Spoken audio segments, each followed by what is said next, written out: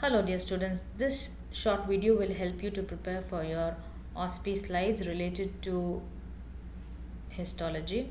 You have histology of the upper and the lower GIT. We will look into the sections related to the oral cavity, that is the tongue, the esophagus, the stomach and the salivary glands.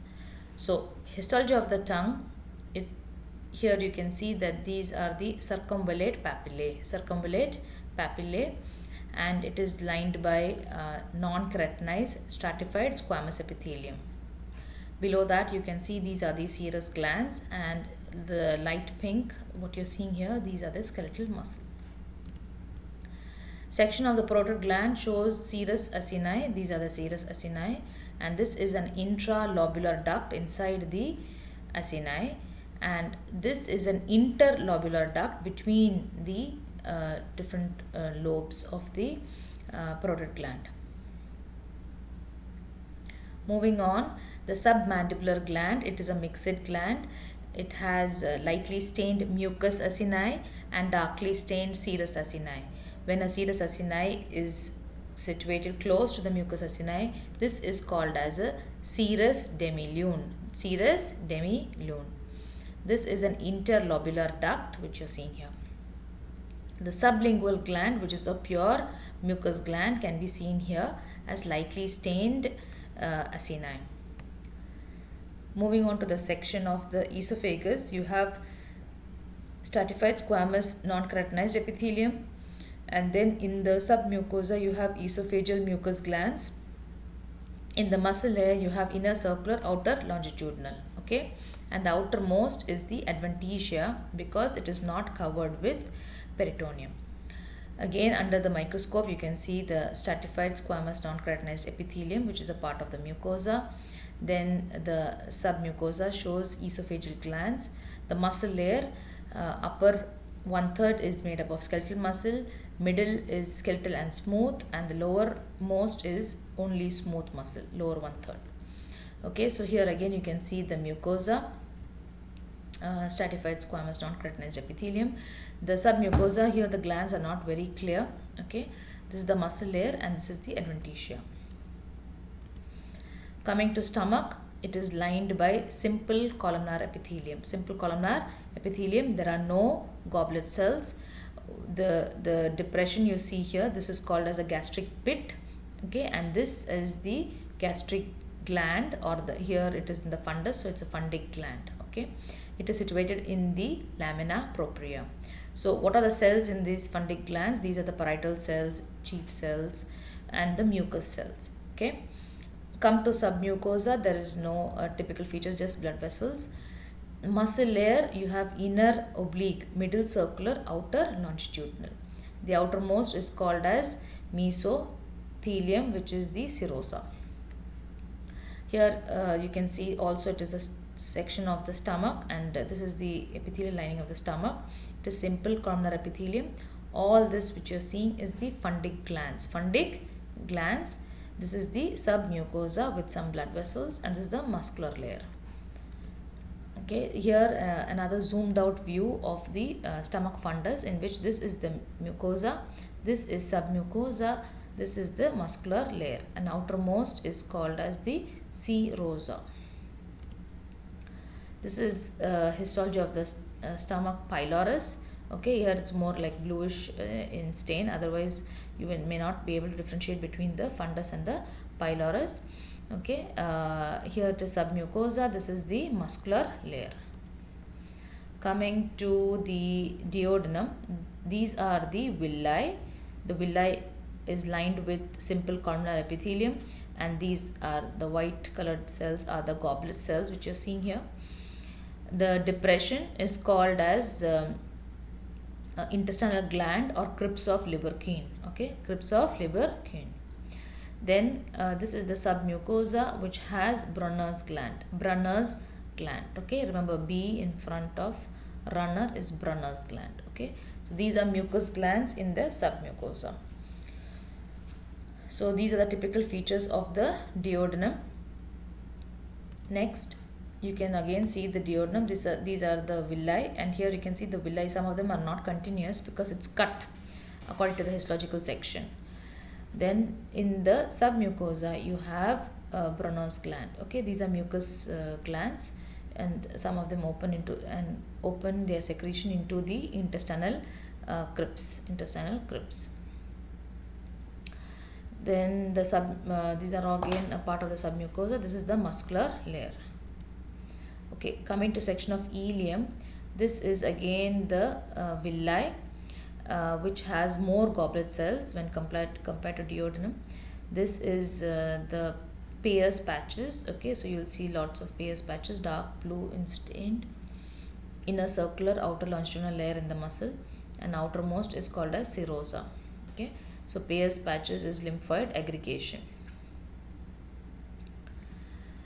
This section also of the ileum. So if this is asked, this entire large this large fold, if it is asked like a square, if I put a square on it, you should answer it as plica circularis, and if it is a smaller one, it is called as villi. These are the villi on plica circularis. Okay, and these dark blue areas, these are the Peyer's patches. This is a muscular layer which you are seeing. Okay, inner circular, outer longitudinal. Okay, again a more zoomed view, you can see the villi, okay, with goblet cells. This dark blue are the Peyer's patches, and this is submucosa, this is the muscular layer. Okay, now coming to large intestine, no villi, there is no villi. These are the intestinal crypts, which are very deep. Okay, very deep intestinal crypts, and you can see lots of goblet cells have increased, and here and there you may sometimes see a solitary lymphatic nodule. Submucosa is not typical of any features. It just has some blood vessels, connective tissue. Then you have inner circular, outer longitudinal. The outer longitudinal is collected together to form tinea coli. And here you can see some fat cells. It is the appendices epiploicae. Okay, so this is also a histology of the large intestine under the microscope. This is the mucosa. So again the same simple columnar epithelium. The goblet cells are not very clear. This is the submucosa, and this is the muscular layer. Coming to appendix, it's the only slide which has a lumen in the center. Okay, so this is the simple lined by simple columnar epithelium. The crypts are very short, and what you see dark blue over here, these are the lymphatic nodules with the germinal center. You have the muscle layer. Okay, and then last is the serosa. So again you can see the lumen, it is filled with debris. This is the mucosa lined with simple columnar epithelium, short glands, intestinal glands, and then you can see lymphoid follicles. Okay, submucosa also shows some fat here, and this is the muscular layer. Okay, another view, the lumen filled with debris, the simple columnar epithelium, which is the mucosa, then the submucosa with the lymphoid follicles, and this is the muscular layer. Okay, now moving on, you have the liver. Section of the liver shows hepatic lobules, lot of hepatic lobules. It's six-sided, okay, polygonal, and in the center you have the central vein, and on each corner you have the portal triad. Okay, now the portal triad consists of three structures, that is the portal vein, the hepatic artery, and the bile ductule. Okay, so if you have a diamond shaped space like this is called as hepatic acinus. It is formed by the two portal triads and two central veins joined together. Okay, it is divided into zone 1, which is highly vascular, zone 2, which is less vascular than the or less oxygenated than the zone 1, and zone 3 is the least oxygenated. Okay, also remember the blood flows from the periphery towards the center. Okay, now we have a portal lobule formed by joining of three central veins together, forming a triangle, with the portal triad in the center. Okay, so portal triad is in the center.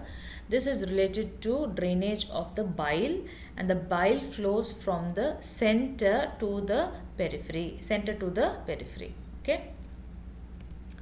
So you can see central vein, and then from the central vein you can see radiating hepatic cords. These are called hepatocytes, hepatic cords.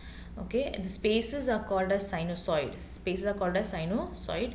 They are lined with endothelium, and also you can see Kupffer cells. Okay, Kupffer cell, these are macrophages. Okay, and each corner you can also see the portal triad. Now in the center you have the central vein, and you can see in each corner you have the portal triad. If it is marked and asked what are the structures here, you have to write it as portal venule, hepatic arteriole, and bile ductule. Okay, these dark cells, these are the hepatocytes, and these spaces will be the sinusoids. Okay, it's the same central vein, then you have the portal area, and then you can see that the spaces are the sinusoids and the cells are the hepatocytes. Okay, now this is a portal tract which has three structures.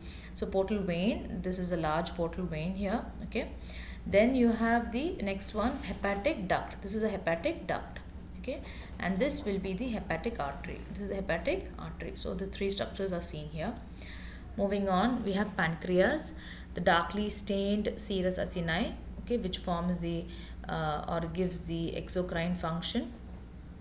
And then you have the lightly stained endocrine function by the islets of Langerhans, There are lots of capillaries seen in the center. Okay, these are the capillaries seen here.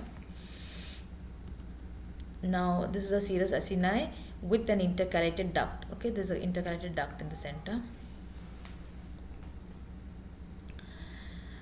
This is a lightly stained islets of Langerhans, and if it is asked you what are the cells over here, you have to write about alpha cells, beta cells, okay, and what they secrete. And these are the serous acini, okay. This is an interlobular duct, okay. Again, this is an islets of Langerhans, and these are serous acini around. This is a section of the gallbladder which has simple columnar epithelium, no goblet cells, okay, and there is a fibrous and muscular, smooth muscle layer present, okay. So by this we have finished with the histological slides of the gastrointestinal system. All the best for your exams. Thank you all.